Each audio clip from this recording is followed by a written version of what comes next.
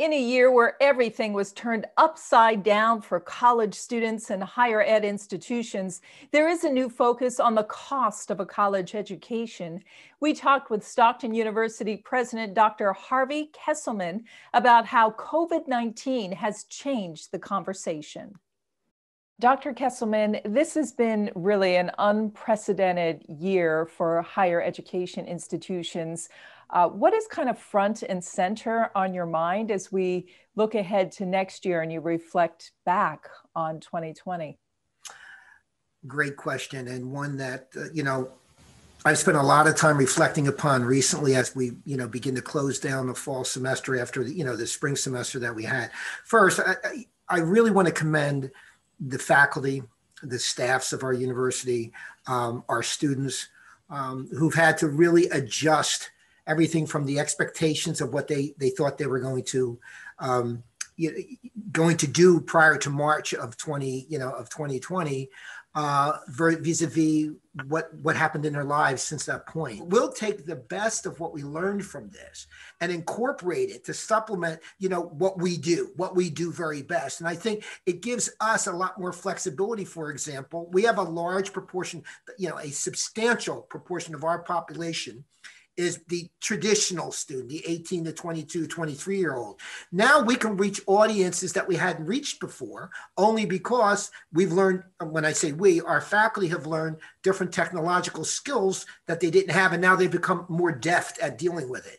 So, but this was transformative, and you have to worry about our students, our students, their families, because a lot of people have gone through very difficult financial times, and we have to be mindful of institutions of higher education to try to deliver what we're doing, and we're doing multiple things. How has the conversation around affordability and tuition and college costs changed now?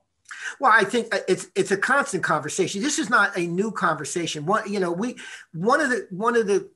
I think the greatest things about our New Jersey legislature and our governors, and this is bipartisan, their support of the TAG program, which is a tuition aid grant program, their support of the EOF program, their support of student financial aid programs, along with the federal support, because the federal government did come through with some funds for our students. So it's important to understand that, and we're mindful of that. And many of us tuition discount on top of that. And by that, I mean that we provide, particularly for needy students, we provide additional institutional support out of our own funds to ensure that students who are, in difficult situations, we have vehicles for them to tap into to help get through the semesters. We provided refunds and credits and things of that nature when they have to move off campus. So between all of the different, indicators that we look at, we're going to always look at our costs, how we can reduce costs, how we can also reduce the students' costs. And that is by, like I said, you have what your price of the institution is, but based on your income is what you're going to pay. And we, along with many of the other ones, moved from merit-based to much more need-based aid during these time periods, rather than, just rewarding SATs or those kinds of things, looking to the need-based aid as the way to help our student population.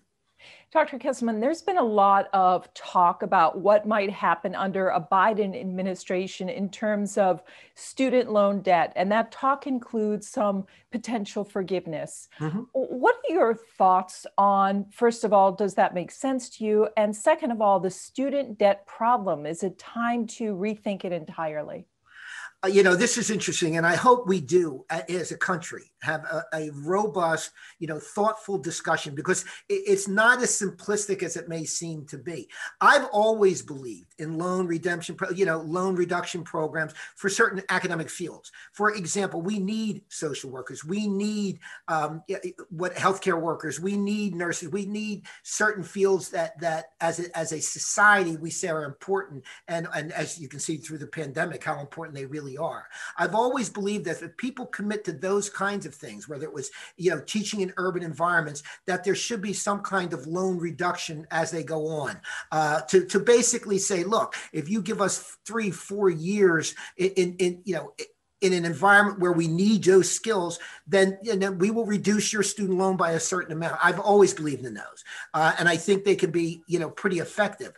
On the other hand, as a society, when we look at the student loan problem, and a lot of times I worry more about the students that began college or university, borrowed money and didn't finish. It's complex. I think it needs to be strategic. I have a feeling that the new administration will do it that way.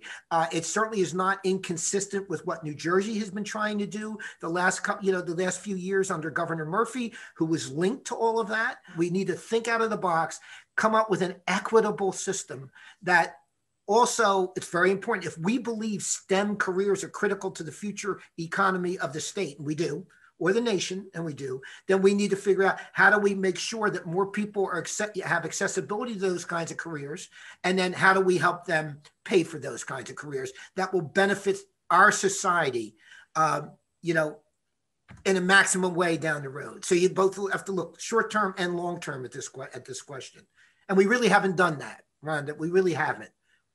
Let's see if we do in 2021. Dr. Kesselman, thank you so much for your insights. Well, thank you, and thank you for your time this morning. Thanks for watching. For more clips and episodes of NJ Business Beat, subscribe to the NJ Spotlight News YouTube channel.